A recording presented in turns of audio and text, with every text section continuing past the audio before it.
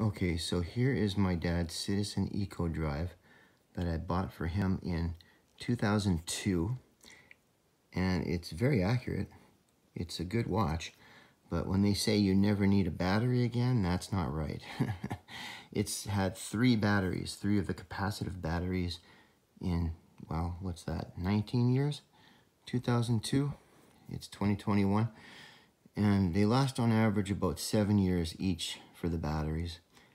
And he said that there you can see the solar panels there in a certain angle. There's 4 of them if you look really carefully. He said that it did die this winter because in Canada we don't get much sunlight.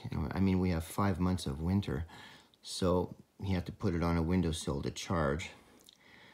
And I've read that to fully charge it, you need about 7 hours of direct sunlight, and we can't get that in Canada in the wintertime. So, and who wants to go outside when it's minus 30? But anyway, otherwise, it's a great watch. Capacitive batteries are something like $80 or $90 installed from a jeweler. So if you work it out, it really is about the same price as a normal quartz watch to get batteries replaced. They're about $15 or $20 now, and they might last 2 years in a quartz watch. So, you know, don't believe that you never have to ever change a battery, because this one is proof of that.